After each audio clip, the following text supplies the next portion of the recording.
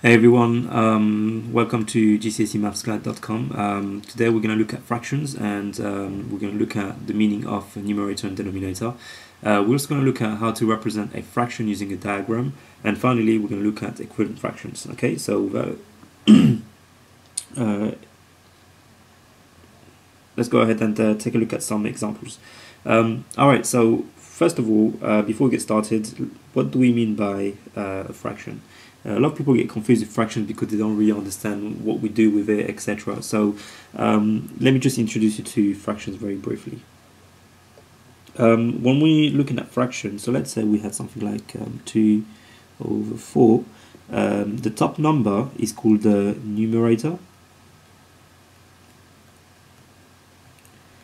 And the bottom number is called the denominator.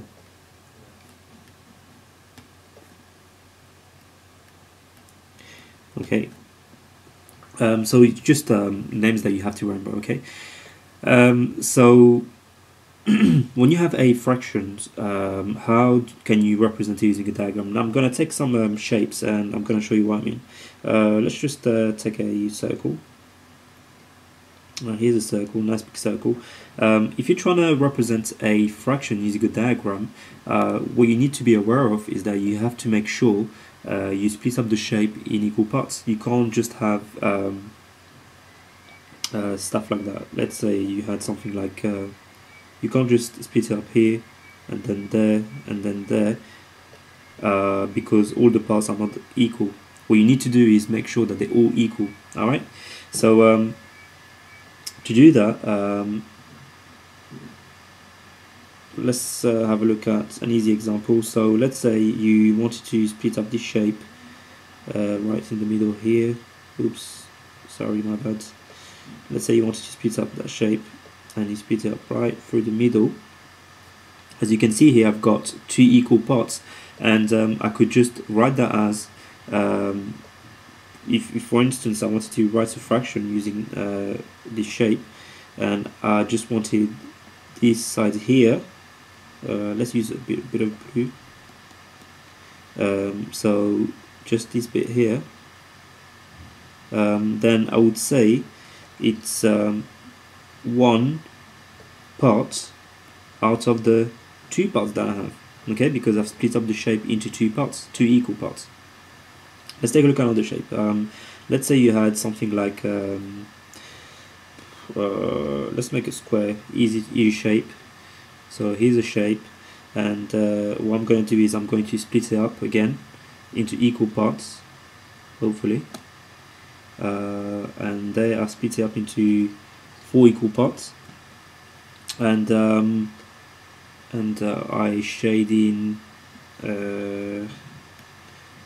this side here and that side there. How do I write it as a fraction? Well, what I could do is just write it as, because I've got two parts which is shaded, I can just say these 2 parts out of the 4 equal parts, so 2 out of 4. Okay, if I was to shade in a third part, then that would become 3 out of 4. I hope that's making sense, yeah? Yeah, so that's what basically fractions are. You can just sort of divide things into equal parts and just sort of say how much you have out of something. So let's say this circle here was a cake, and you said I'm going to give you half of the cake, so that's how you write it, half of the cake. And here, let's say this is another cake, a squarish cake, and you're going to give 3 parts away. And basically when you're sharing cakes, you want to make sure that you've got equal parts and you're not being too greedy, and you're giving equal parts to everyone, to your friends or whatsoever. Then you can say that if you split up into 4 parts, and you've given 3 parts away, then you can say it's 3/4 of the cake that's been given up. Okay. All right, now. So the last thing now is to look at equivalent fraction. So what do you understand by equivalent fraction? Well, equivalent fraction is another way of writing a fraction which is the same. So in other words, so let's say for instance I had something like 2 out of 4, and as we've done before, let's say we had a square. 2 out of 4 if I split up into 4 equal parts, then it will look like something like that. Yeah, just about. Let's move that line a little bit down. Yeah, so 2 out of 4 would be 2 squares shaded, isn't it? So that or that, whichever two. Alright, so that's 2 out of 4. So how could I find an equivalent fraction? Well, one easy technique that I use is basically, so I've got 2 over 4 and I want to find an equivalent fraction. What I can do is just times this by 2 at the bottom, so that becomes 8, and if I times the top by 2 as well, then it becomes 4. And let me explain to you why they are equivalent, why they are the same. Well, again, I'm going to draw the same square again, and instead of splitting up into 4 parts, I'm going to split it up into 8 equal parts now. Okay? So let's go ahead and try to do that. So let's take that shape and duplicate it somehow. Duplicate, yeah, there you go. And there you go, I've got another shape which is exactly the same. And what I'm going to do now, I'm going to split it up. Instead of 4 parts, I'm going to split up into 8 parts, and you're going to see that it's the same amount that I'm going to highlight. Okay, so let's see, where's the line again to split things up? Ooh, I can't find it anyway. Alright, so let's just say I wanted to split this up into 8 equal parts. How could I do this? That's 4.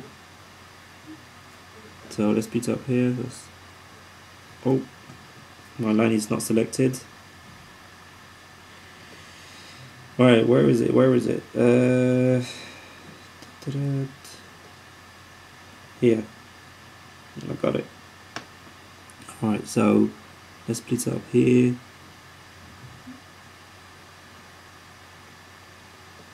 One, two, three, four, five, six, seven, 8, and there. So use that line just about here. Now I know it's not perfect, okay, but the whole idea is to show you that now if I shade in 4 parts out of the 8 parts that I've got here, it's going to be pretty much the same as the original one. Okay, so let's take a look. Let's see. So here I shaded 2 big squares like so. So I'm going to do the same thing here. Yeah, so 2 big squares. So I'm going to try to make it look like the same as that one, and there.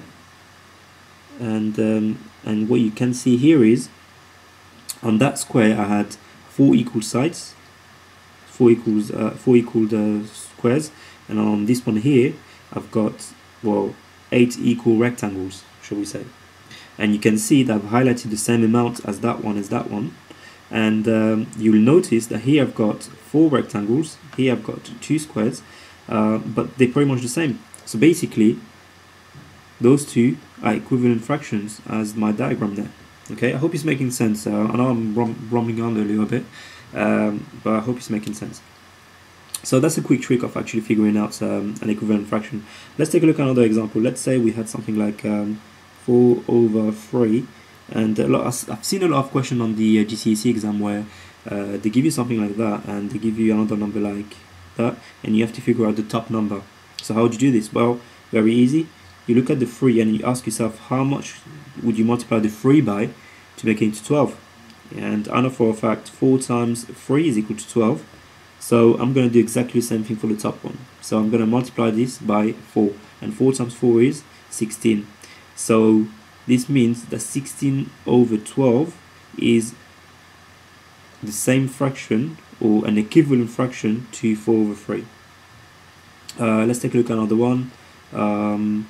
14 over, shall we say, 7 is the same thing as what? Well, let's make that into 21.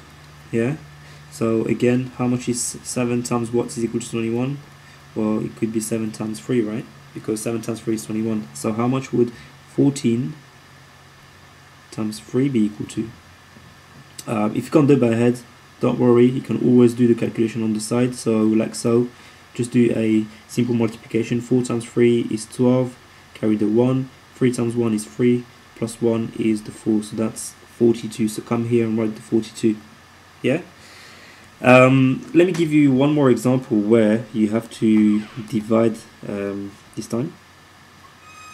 So let's say you have something like 20 over 14,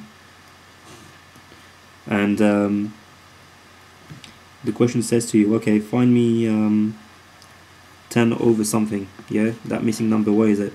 Well, to do that, you're going to ask yourself, well, from 20 to 10, what operation did I perform here? Well, I've obviously divided by 2. So I'm going to divide the bottom number by 2 as well.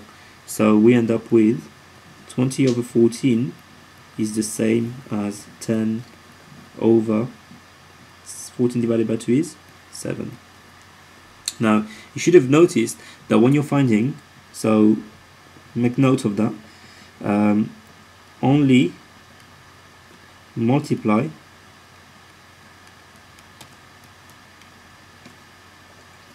or divide when you try to find equivalent fraction. Yeah, so you're not allowed to add or subtract. You can only multiply or divide to find equivalent fractions. Okay, well, I hope that makes sense, and if you have any questions, do leave your comments on the comment box below. And if you've enjoyed the video, as usual, don't forget to click the like button and share it with your friends. Okay, then I'll see you in another video, guys. Take care, bye.